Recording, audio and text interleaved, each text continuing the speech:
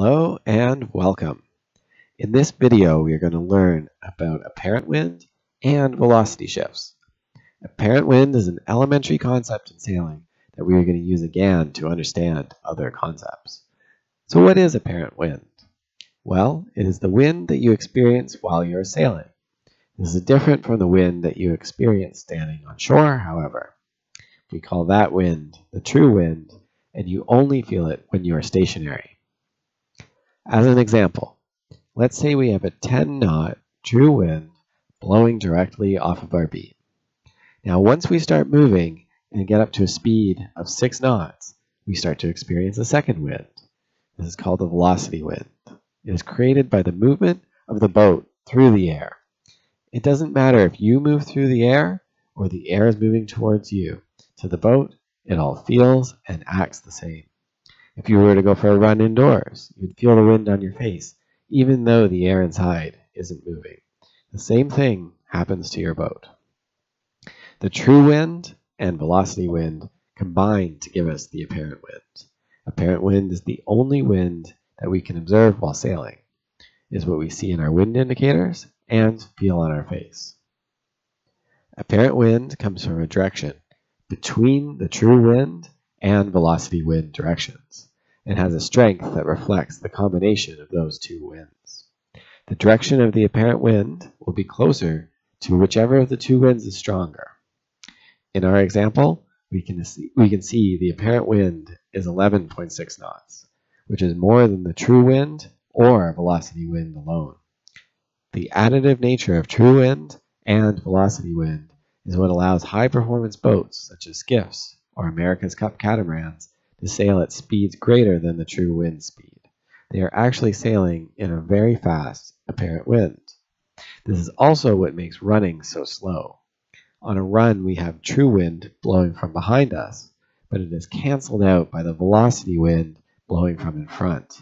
The result is a combined wind with a strength less than both the true wind and velocity wind. Now that we understand apparent wind, let's look at how it can shift.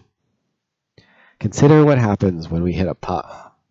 Say we're sailing along and the same 10-knot breeze increases to 15 knots, but still from the same direction. At the moment the puff hits our boat, the speed is still 6 knots, and thus the velocity wind is 6 knots. Now the combination of these two winds results in an apparent wind of 16 knots, and the direction shifts closer to the true wind direction.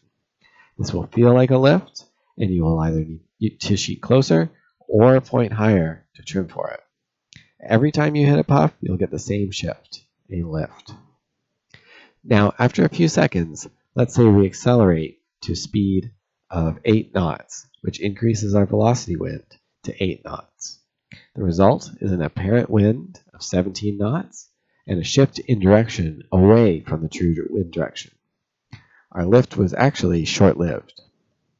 In general, when you sail into a puff, the new apparent wind after you accelerate is still closer to the true wind direction than when you were in the lighter air. So you generally get a lift up and then a shift back down, but overall you have a lift. We get the same kind of shifts when sailing into a lull.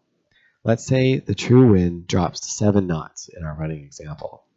The result is a shift in apparent wind direction closer to the front of the boat and a decrease in speed from 17 to 10.6 knots.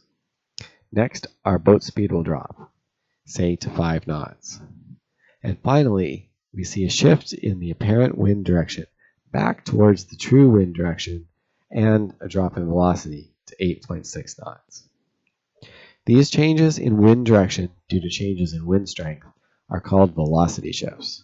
When the wind strength increases, we call that a velocity lift, and when the wind strength decreases, we call that a velocity header. Velocity shifts are important to distinguish from true wind shifts because you cannot gain an advantage from tacking on a velocity shift. The easiest way to identify a velocity shift is to look at the water surface for signs of change in the wind strength. If you're in doubt about whether you've hit a velocity shift or not, sail for 15 to 20 seconds after getting the shift.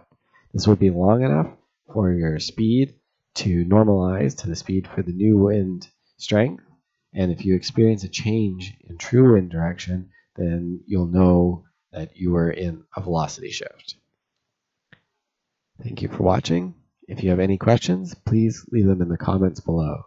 And if you enjoyed what you saw, do make sure to subscribe to Sailing Explained for more videos.